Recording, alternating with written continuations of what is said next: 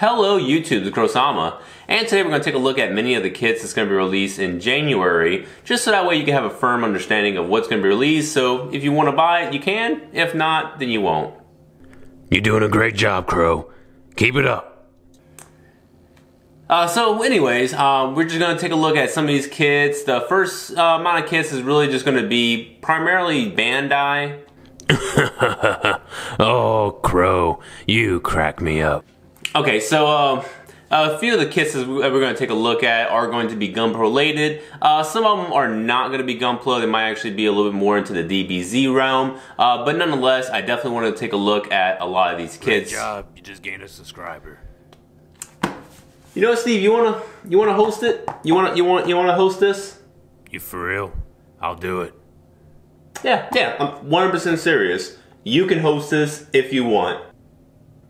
All right. Go on. Okay, so I'm your special host for the evening. The first kit we're going to take a look at is the Gunpla Mobile Haro. Jesus Christ, this thing is trash. So it has the release date of January 12th and a price tag of about 1,200 yen. Yeah, this is a hard pass. Yeah, I would actually have to agree with you. And next is going to be the high grade R Jiraiya. It's coming out on January 12th and coming in about 2,000 yen.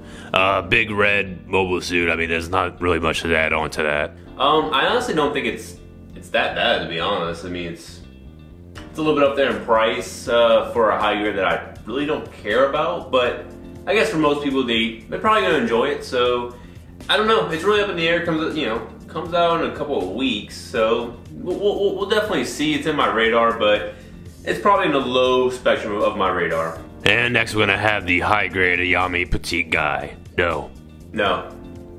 Crow, do you care about any of these Star Wars kits? No, we can pass on those. Alright, moving on. Alright, Crow, since I know you like shirtless guys, this one's for you. This is the Figure Eye Standard Ultra Instinct Goku. This is obviously a pass for me. Well, yeah, I'm probably gonna get this.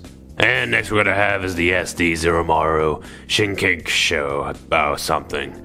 Crow, what is your thoughts on this?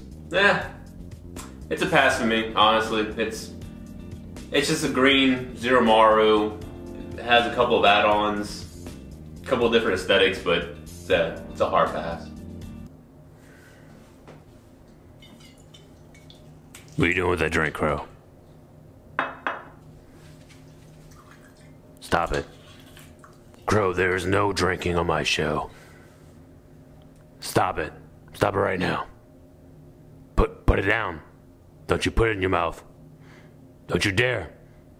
Oh, god damn it. Alright, next is gonna be the high grade Gypsy Avenger. That's a no for me. Nah. Alright, now you got the MG Sinanju Stein narrative version. Now, this is an expensive bad boy. Crow, your take on it? Honestly, I'm kind of intrigued, especially since it's a normal release. I could have sworn it was a P Bandai. But, I mean, hell, I don't know, it might be in the cards. We'll see. Can you get off your phone? Crow, this is rude. Crow, I would never do something like this to you. And next is going to be the high grade Build Divers GBN-Base Gundam. This is obviously an inferior model myself, and it's trash. I am the superior. You know, I don't think it looks that bad. I'm actually pretty intrigued by the design. Maybe the color's a little bit too bright in my opinion. Maybe I'll paint it, maybe I won't. We'll definitely see. But hey, it has a lot of great posability, some good weapons, so that's kind of a plus. Alright, next you got one of those Figure Eyes, naked guy, like shirtless dude brawlies. Crow, I see you just squirming with excitement, so let us in on it.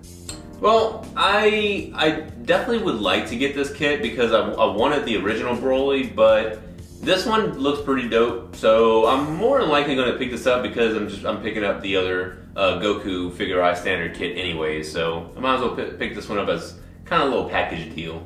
Alright, next you got some power tool weapons or whatever the hell it is. Crow, are you interested at all in it? Nah, I'm not really interested in the weapon set.